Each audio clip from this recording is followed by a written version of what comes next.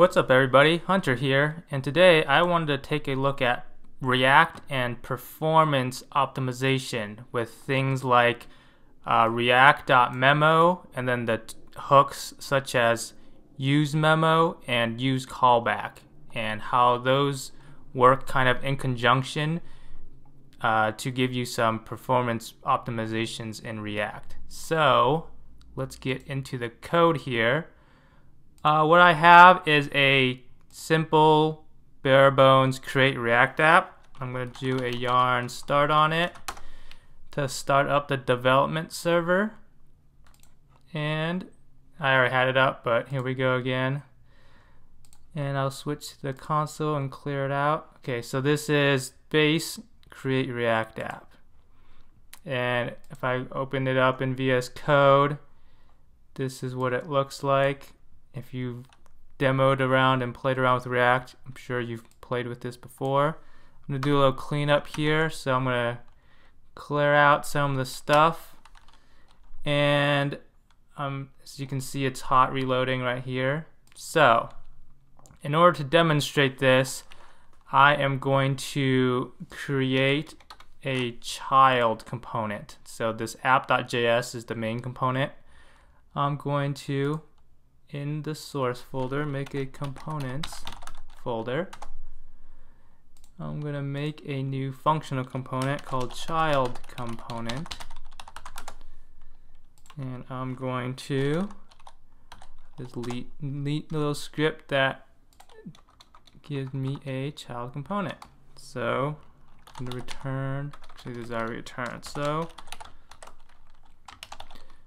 I'm going to do child component. Okay, now I'm going to go back into the parent component. I'll import the child component from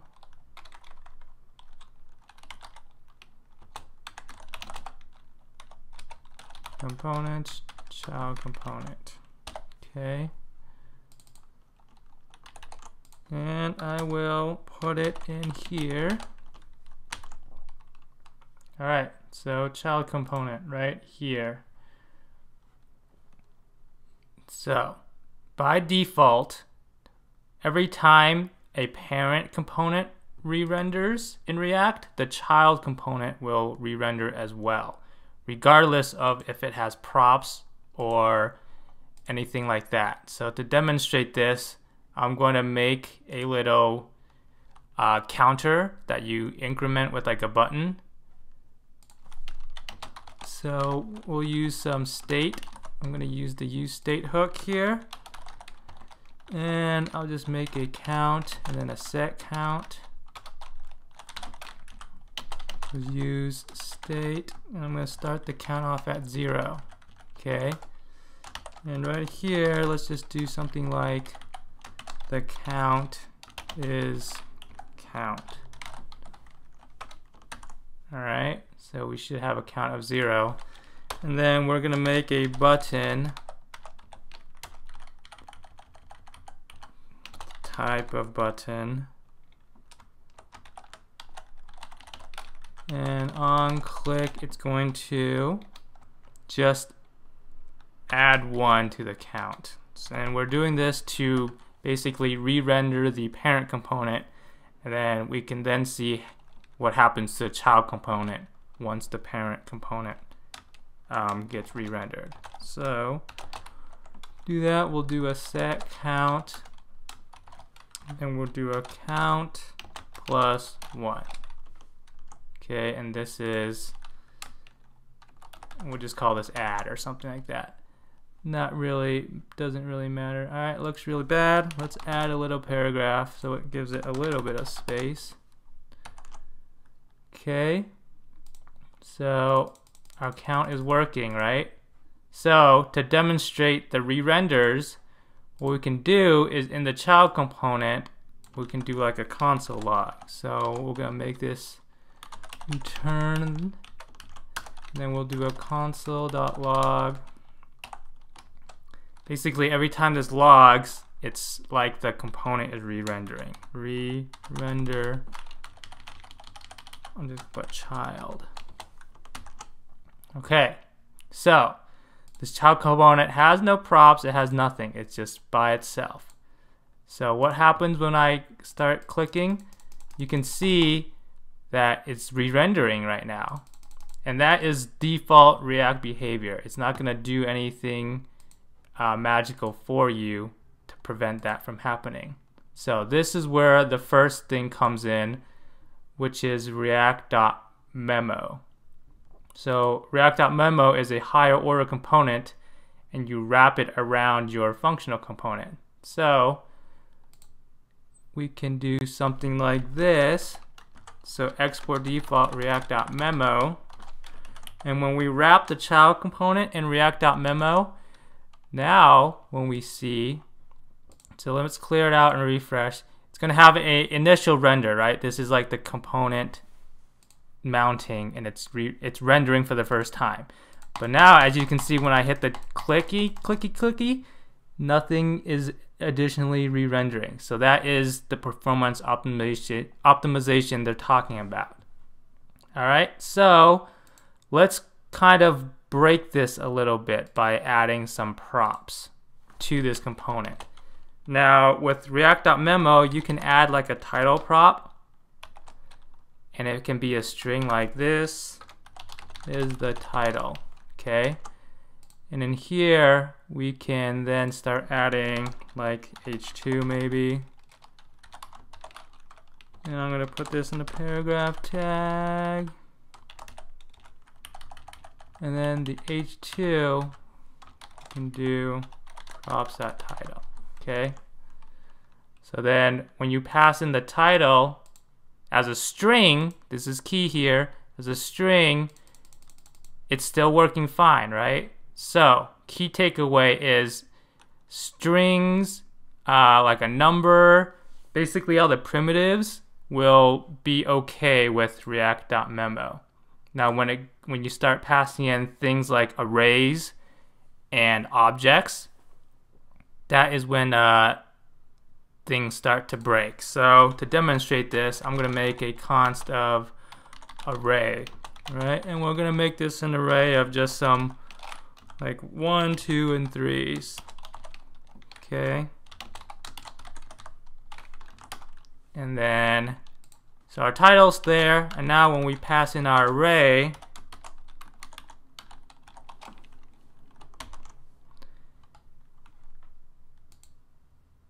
you can see that it starts to re-render again. So why is that? Well, it's because React.memo isn't smart enough to distinguish, or it's picking up that this is an array, but what is actually happening is every time this re-renders, the array gets remade. It's like a new array every single time. So React.memo is comparing the previous props to the current props, and it's saying, okay, are they different? And if they are not different, then it will not re-render. But since this is re-rendering or being created anew every single time, it is not smart enough to catch that, and then it kind of just re-renders it every time. So to prevent this, we're going to use the hook called useMemo. So what useMemo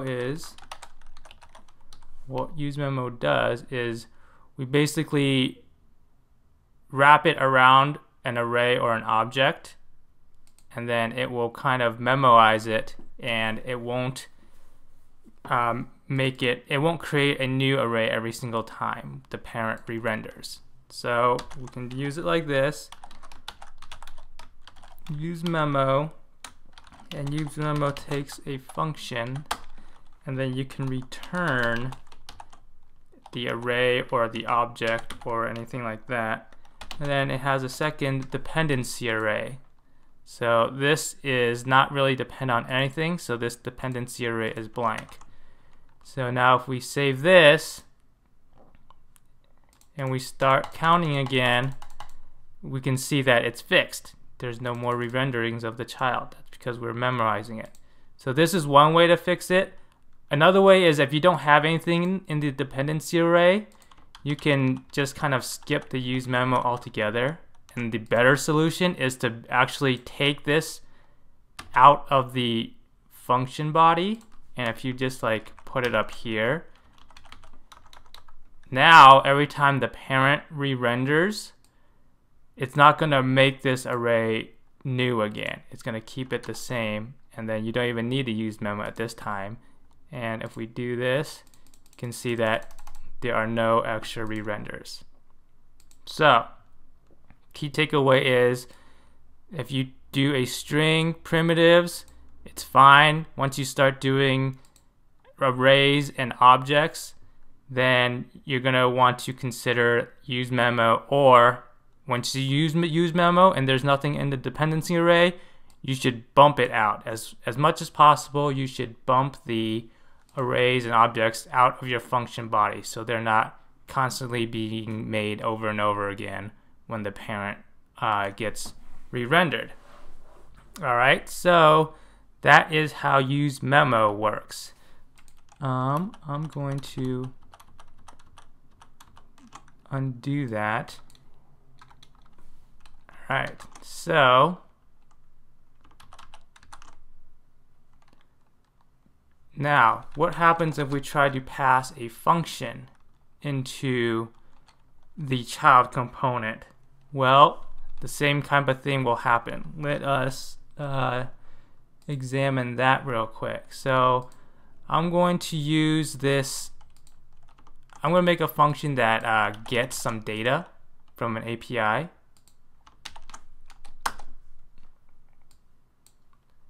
And I'm going to use this API here, this JSON placeholder, just like a dummy API. And with here, you can get things like to-dos, and you can get users and stuff like that. So I'm just going to copy this real quick. Alright, so in order to do that, we're going to have to use the useEffect hook here. Okay. Let's give it a dependency array. Let's do a little fetch to make sure everything works. Alright, so it's going to do to-dos. And alright, it's working now. You can see, and if we go into the network tab, we can see that it's working right here. It's getting the data. Alright, so what if we want to make this a little more reusable, right? So let's say we want to-dos on the parent component, but maybe on the child component we want like users or something. So what we can do is make a function out of it. So const, we can call it like fetch data, something like that, right? And we can return this. Okay, and then we can pass in maybe the type, and if we make this into a template literal, okay, so now we're gonna fetch the type. So this is a little more reusable. So if we do fetch data, and if we want, let's see what the types are. So to-dos is one of the types. So let's say on the parent we want to fetch to-dos. Okay. Okay, but then on the child we want to fetch, I don't know, users or something. So what you would do is you can pass this down into the child. I'm going to get rid of this array for right now. And we're going to pass in the fetch data. Okay, into the child component. So it'll look like that. Give it a little save. And then in the child component, now we can do a little copying because we're going to have the useEffect again. Just going to put it under here. And maybe do a useEffect. Okay, and then this will now be props.fetchData because we're getting it from the parent. All right, and then in this we want users. All right, so at first glance everything looks great, right? This happens when you do this, it looks normal, right? But if you notice, if you're using Create React App, it's going to give you these warnings on the dependency arrays, part of the ESLint hooks, rule of hooks. And one of the rules of hooks and the useEffect hook is that when you have it's kind of like a cheat to just give it an empty array for the dependency array. Dan Abramoff made like a nice blog post about useEffect and how to use it. This video isn't really about useEffect, but one of the takeaways is just leaving a blank dependency array is kind of cheating, and you want to avoid that, and you can kind of read the reasons why. If you hit quick fix on it and fix it, it's going to put in props in here, because in reality props.fetchData is the dependency. Okay, so if we save this, we come back here, what's going to happen every time now? Well, we're going to be fetching data every time we hit this add button, which is not very good. It's actually very bad, because look, every time we hit it, we not only re-render the child, we're now re-getting data, right?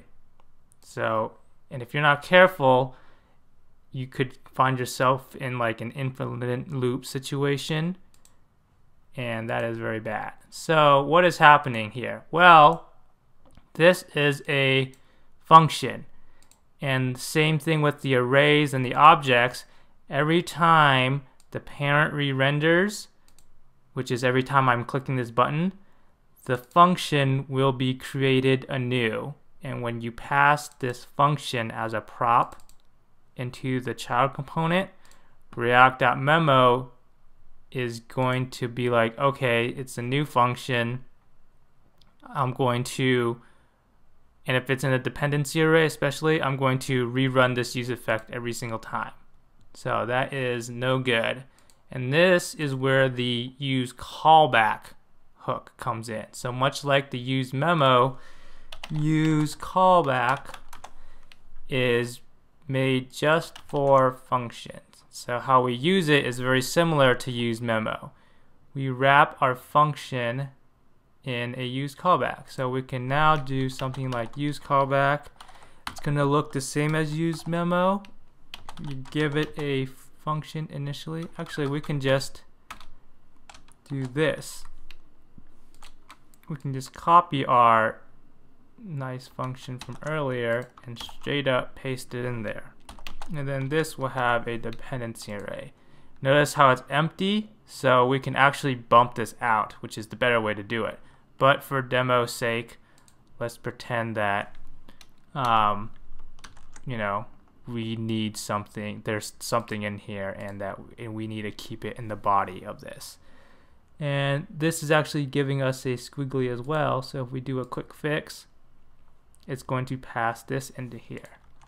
So we have done the useCallback on this function. So it's going to memorize this function, which means every time the parent gets re-rendered, it's not going to change, and then the child will also not re-render. So let's save that, make sure everything looks right. So we're passing in fetch data, and here we didn't really change anything.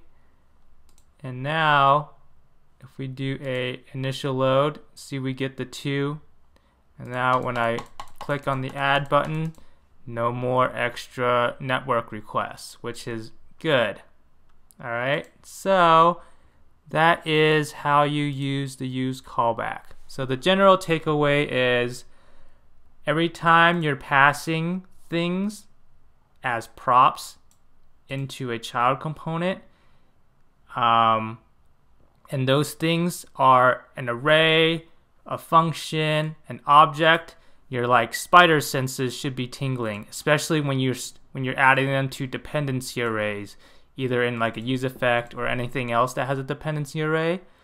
When you start adding like a function to a dependency array, you should start thinking, okay, where did this function come from? And do I need to use something like a useCallback? Or the better option is, if there's nothing in here, you should actually just move this whole thing out. So if we move it out of the body, it's the same function. And we don't even need useCallback, right? We just save some steps. And the initial load, it looks good. Hitting add also looks good. No extra network requests. Now, one thing I thought, like, well, I should just memorize everything. Why don't I just React.memo all the things? Because it seems like it's awesome, right? It's going to prevent extra re-renders, and I'm going to use callback on all the things. But there is a blog post here by Kent that says you shouldn't just use memo and use callback everything. There's actually a cost to it. So every benefit, there's a cost and a price you pay.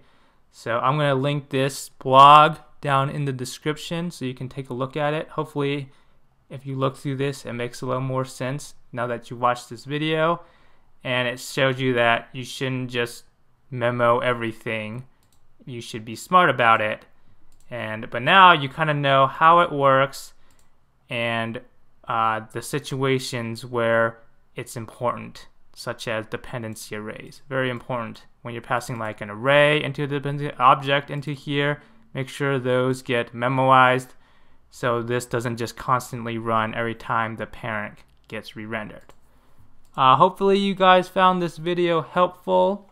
If you have any questions, leave them in the comments below. If you want to see more kind of like, I guess this is a little more advanced. This is like performance React. If you want to see more videos like this, let me know. Otherwise, have a great day.